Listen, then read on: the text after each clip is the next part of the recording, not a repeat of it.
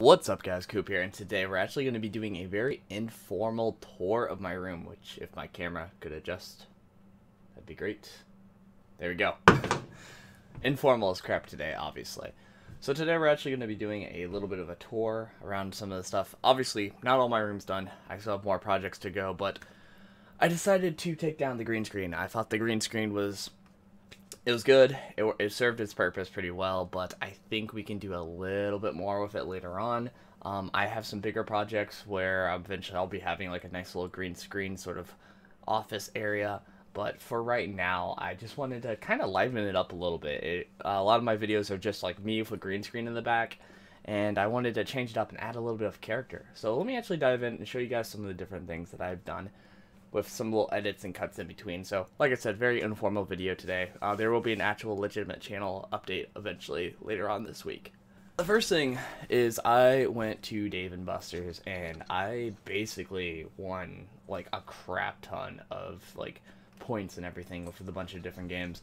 So I was debating on a bunch of different things. I had a giant poop emoji beanbag and I was like, that could be cool. But I saw a bunch of really geek plushies. So I saw Rick and Morty, which obviously is like one of the best TV shows out there. If you guys haven't checked that out, check that show out. And then, I might go over here. I got one of each starter Pokemon and Pikachu of the original first gen. And I saw Bulbasaur, and Bulbasaur is my favorite Pokemon personally. And on top of that, he was like the first Pokemon I ever started with. Back in the original games, I actually grinded them up all the way to level 100, which is kind of tough because the highest level things out there was the Elite Four. So you had to basically do the Elite Four over and over and over and over and over again. So my Venusaur literally would just tank through the entire thing of the Elite Four just to get to the point of level 100, which very tough accomplishment to do back in the day, especially at a young age. But yeah, I saw this and I was like, I had to get all of them. So, and especially Bulbasaur is like one of the few Pokemon out there that doesn't have like any toys for it. There's always Pikachu, there's always Squirtle, and there's definitely always Charmander everywhere. But I saw Bulbasaur and I was like, finally, my time. So, really cool thing there. Next is actually my bookshelf. The bookshelf is still under development. This whole thing's changing. I'm painting it. I'm gonna add glowing colors to it. All types of craziness. But let me actually show you. Very informal here. But let me actually show you guys some of the books I have here, because they're actually relatively good ones. This one, actually, I have a really cool story for. This is the I think it's Bhagavad Gita? Bhagavad Gita? It's either way, this is a really actually good book. So I was sitting alone coding for college and everything while sitting on a bench, and there's these different monks and everything, and they go around on campus and they try to spread their spirituality, and they try to get fundraising to help raise their events, asking for generosity and everything out there. And this monk came up to me, and at the time, I was poor. I think, like, really deep into debt during that time period. And it was actually really awesome because he came up to me, and he was like, oh, would you like to buy any of these books? And I was like, how much are they? Because I'm actually kind of tight on cash. And he was like, well, you can pay anything you want. And I was like, I'm sorry, sir, I really don't have any money, but I do like your cause. And then he was just like, here, take this book. And I was like, you sure? Like, I don't have any money, like, to give you.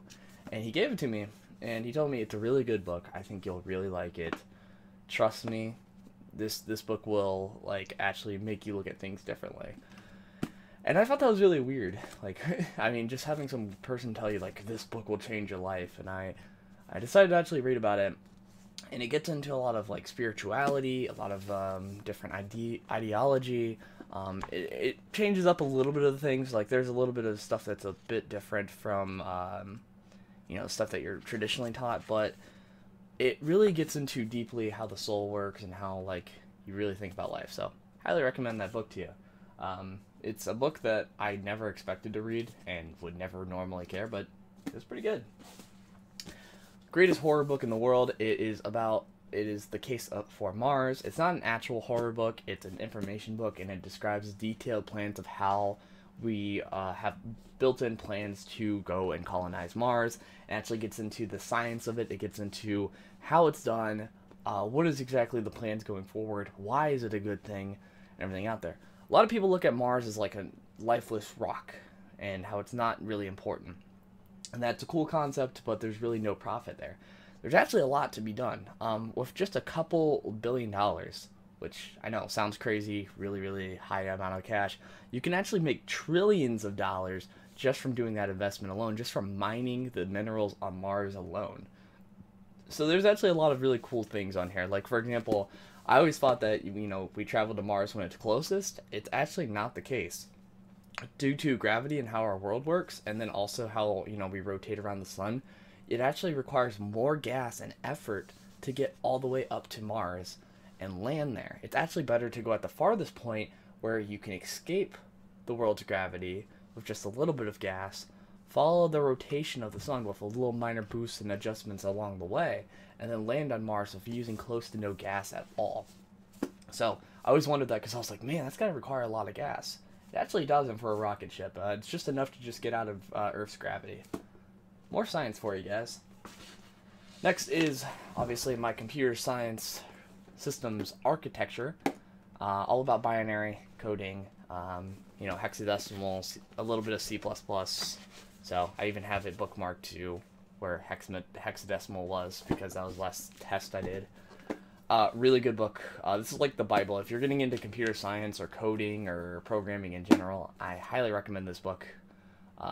Most colleges are going to recommend it because it does like, not people first language, but it does like a very basic language compared to most books where they try to get all haughty about everything. But this book was actually really good, and it was very helpful, and it was one of the biggest books that got me into computer science programming. Lastly is my cheat book. This is called, well, I just knocked everything over, Our 50 States. This book is actually really awesome. It talks about the history of every single state out there. It talks about, like, major events that happened in those states. It talks about when it was founded, what sort of legislation it has going on. There's also different, like, flowers of each and every state. It talks about the mottos. Everything you really need to know about each of the states is on here. This isn't an actual book I read all the time. It isn't something I'm very, like, I go out of my way and I'm like, oh my god, I love this book. But it is a book that's helped me out with a lot of understanding how our sort of, country works and a lot of, like, how we got our different states. And it was a good cheat book for helping me get past through a lot of my, American history classes. So, highly recommend that. Next is, obviously, I have my World of Warcraft Classic book here. So with World of Warcraft Classic coming out, I thought it was important for me to kind of read up. I did play back in the day, and I'm going to be doing a lot of streaming and things out there. I'm trying to make it to where when I jump into Classic, I am, really, really well versed in it. Obviously I was the age of 10 when I used to play. I had no fucking clue how to play video games at all. So I really wanted to make sure that I had a decent amount of studying going forward for that. So be excited for that, because World of Warcraft Classic, if you're a World of Warcraft fan, you're going to love this. We're going back to the roots. We're going to be studying this hard. Everything from, like, everything out there. It even has all the quest lines. It tells you all the racials. It even tells you, like, what their basic stats are for some of the races out there, which I don't think my camera's going to show this, but yeah. Really cool. Really cool in general. Now let's actually get to some of the cool stuff here. So, I got a bunch of posters, and as you can see here, this is a really cool one of Deadpool riding a unicorn while shooting down what appears to be Godzilla. So, really cool. The only issue is the frames are a little bit bigger than, they said at the shop. So, good job, employee. But what I'm going to be doing is I'm going to be adding a bunch of LED lights, and what I'm going to do is I'm going to center up the posters, and then I'm going to add the LED lights around the edges, and it's going to add a really, really cool glow around it. So hopefully the next time you guys see a video, it will be done and complete. And then, of course, I've got a bunch of other stuff down there, but that's mainly just boxes for a lot of the new equipment I got, like a Skull Candy headphone, These headphones are pretty awesome. They've got bass, a little bass slider, so that's really awesome as well. Also, we've got the Razer, I think it's Chromata? Yeah, Chromata, which it glows different colors and everything out there. And then the next thing that we're going to be really working on is obviously those LED lights. I've also got light bulbs, which will all be changed with the power of this remote I have over here. So that'll be very exciting. So it's going to have a bunch of different color schemes. And then we can like change it up with the different situations going on, all the stuff out there. So if I could actually... So yeah, different color schemes. It's going to be really cool. It has different modes for different things. I think we're going to do like a red and blue theme for a tiny bit there. And everything will be really, really well. So I've got a few more posters and everything, but I wanted to give you guys kind of like a day one of what is going on. There's going to be more upgrades to the office as time goes on. Obviously, I'm going to get more geekware. I'm trying to get more collectibles out there. So if you guys have any recommendations of places to get good collectibles, check that out as well. This camera could focus. There we go. But yeah, I definitely think that it's going to be really cool. I just wanted to spice it, you know, kind of change everything up.